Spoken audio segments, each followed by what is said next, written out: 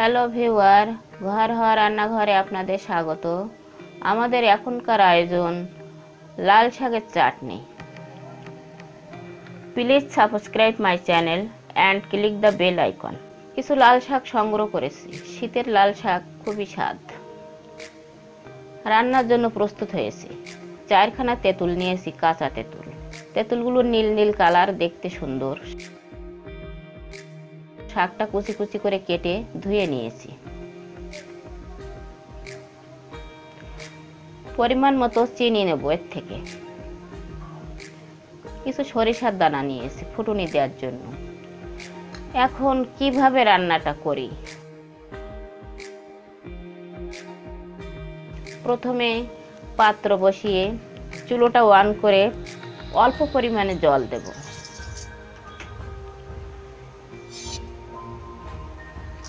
কাঁচা তেঁতুলগুলো সেদ্ধ করে নিতে হবে। ভালোভাবে ধুয়ে তেঁতুলগুলো জলের ভরে ছাড়ে। বেশিক্ষণ লাগবে না, 1-2 মিনিটের ভিতরে সেদ্ধটা হয়ে যাবে। একটু উল্টে উল্টে দিতে হবে। তেঁতুলটা যখন সেদ্ধ হয়ে যাবে তখন গাটা ফেটে ফেটে যাবে, টসটসে হয়ে পড়বে।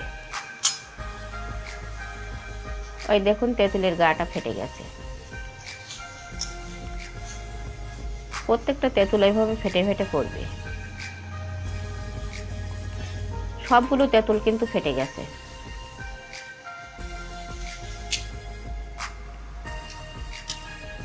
ওই দেখুন কি সুন্দর ফেটে পড়েছে। এখন তেঁতুলটা একটা পাত্রে রাখি। তেঁতুলগুলো ঠান্ডা হতে লাগুক। এবার পাত্র বসিয়ে পরিমাণ মতো তেল দেব। সরিষাগুলি ফুটুনি দিয়েছি, তেলটা গরম হয়ে গেছে। সরিষাগুলো ফুটছে, এখন লাল শাকটা ছাড়বে।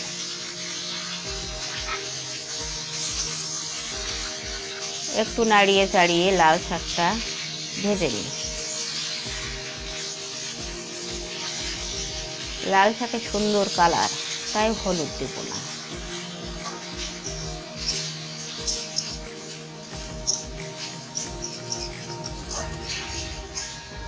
পরিমাণ মতো লবণ দিয়ে ঢাকা দেব।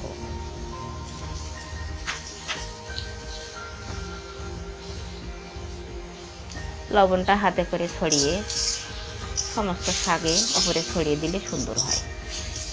চামচে করে দিলে এক জায়গায় থেকে যায়, বেশি নাড়াচাড়া করতে হয়, তাই হাতে করে ছড়িয়ে দেওয়াই ভালো।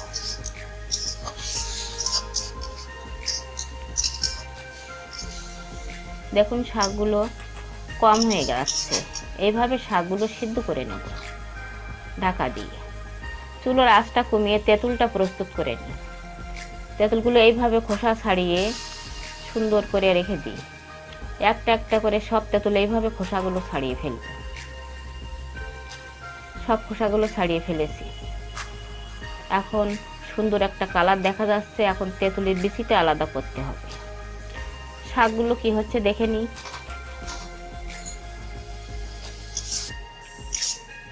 শাকগুলো খুব সুন্দর করে সেদ্ধ করার পরে তেঁতুলগুলো দিতে হবে।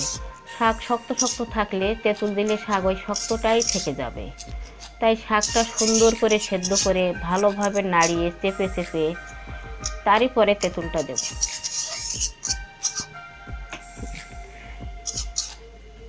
সুন্দর একটা কালার দেখা যাচ্ছে।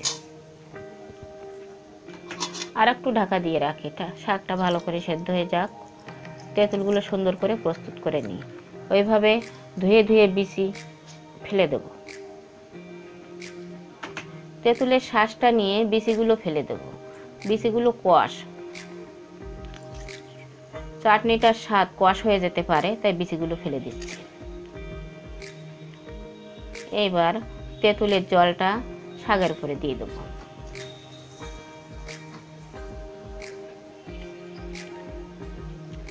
দেখুন কত সুন্দর মজাদার কালার। যেমন সুন্দর দেখতে, খেতেও ঠিক তেমন সুন্দর হবে।